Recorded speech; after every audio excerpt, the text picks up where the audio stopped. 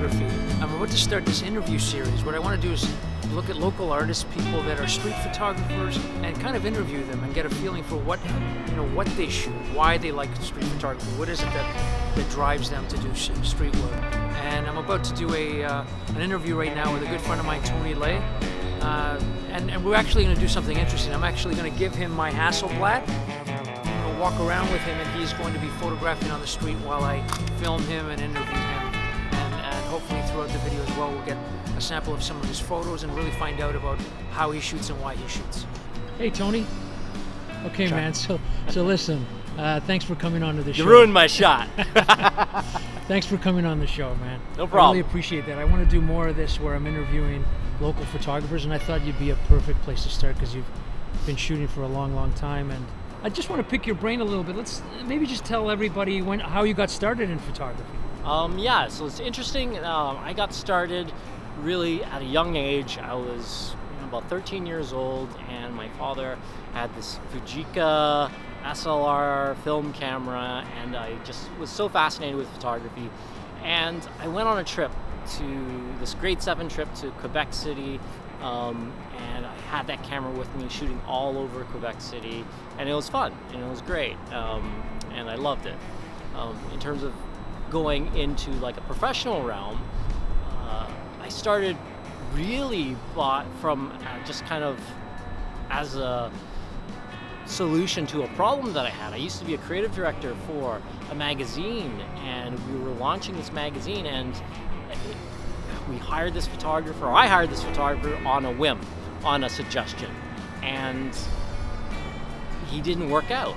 And we had a celebrity and everything like going at, we had clothes being pulled from like Chanel and all this stuff, and the shots didn't turn out. So this was a fashion shoot? It was a fashion shoot with a celebrity, and at the end of the day, we had an opportunity to reshoot everything with the celebrity, and the celebrity wasn't too mad. They had time.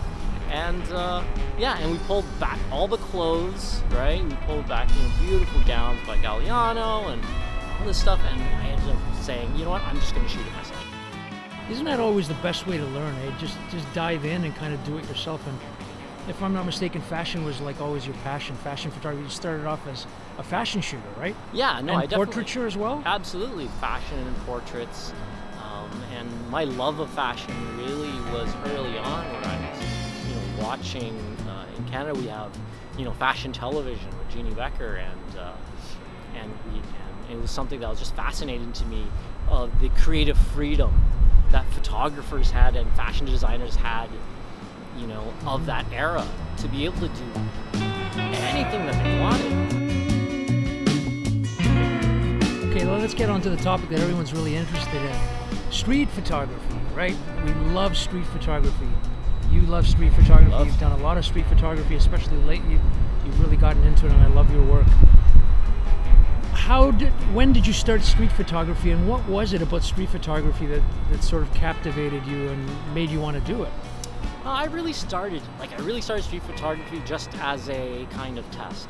I had a camera, and I was like interested in kind of like just testing out my camera, and the easiest way to go about it was just to get on the street.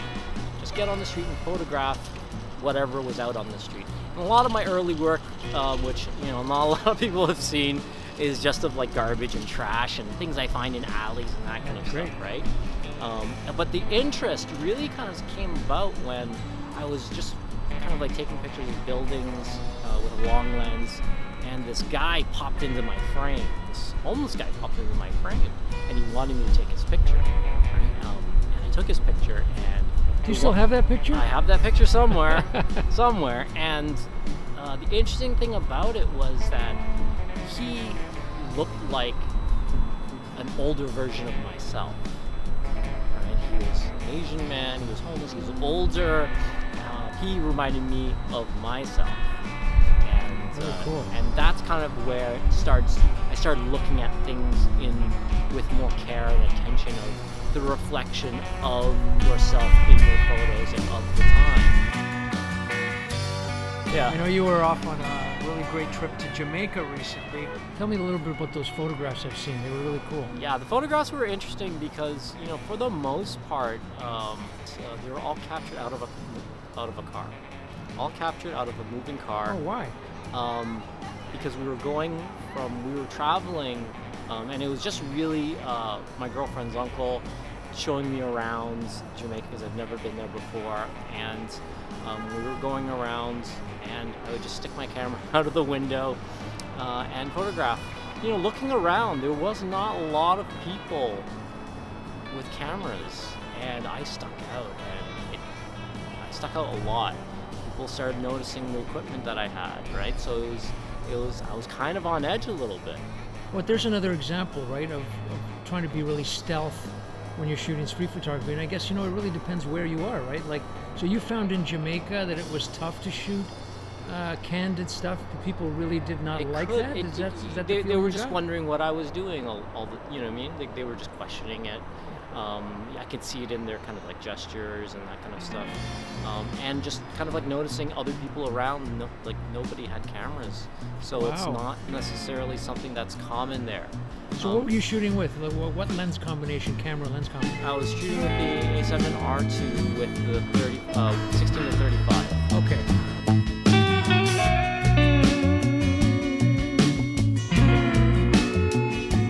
In your opinion, what makes for a good street photograph? You know what? I really look at light in terms of like high contrast, lots of graphic elements in it, whether it's a silhouette of a person or whether it's kind of like a silhouette of an object, things that create shapes. And then the second most important thing is action and intent. You know, like Bruce Gilden, how he gets kind of like he gets involved with this, you know, with the subject and creates a reaction. In my opinion, one of the really important things is you know, especially for inspiration, is to study, you know, the work of some of the people that came before us, masters of the craft. And when we think about street photography, who are the people that really kind of inspired you, you know, with regards to street photography? People that really inspire me from street photography is Bruce Gilden. You know, Bruce Gilden does some really interesting work, and you know, like those striking portraits. Striking portraits, yeah. You know what? Wow. But it also kind of like the beauty of the oddity of the world. Right? It has nothing to do with kind of like creating these beautiful pictures of beautiful people and what the media decides is, you know, who beautiful people are.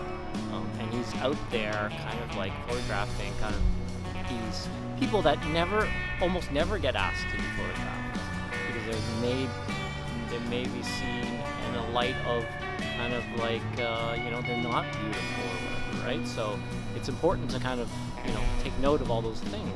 Meisel, you know? Jay Meisel does some great work, and it's such a different thing with him.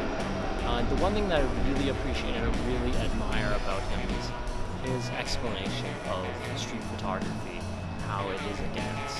You know, he feels the energy in the scene, and it's like a dance. And you're moving around this almost, you know, universally choreographed kind of environment where you can, as a street photographer, you can find, if you're kind of like connected with the people around you, you can find your way around that. You can almost foresee what's happening, what's going to happen in the world. So. Okay, man. Well, thanks, Tony. Thanks for this interview. Oh, it is. I really enjoyed it. I hope you guys did too. This is Tony Lei again, and please check him out, guys. Check him out on Instagram. He posts a lot of photos on a regular basis, especially recently he's been posting a lot of street work, which I really like, and he's also got a YouTube channel that's starting to pick up. So guys, leave all the descriptions down below to go check out his work, and as always, really appreciate you you know, coming out and checking out the channel and listening to this. I hope to do many more of these, so please leave your comments. Let me know if you like this, if you like this interview, if you want to see more. I'm definitely, you know, I'm excited about doing more interviews with other local artists / photographers, especially street photographers. So let me know what you think. And as always, if you like this video, hit that like button and subscribe if you haven't done so already. And guys, we'll see you in the next video. Peace out.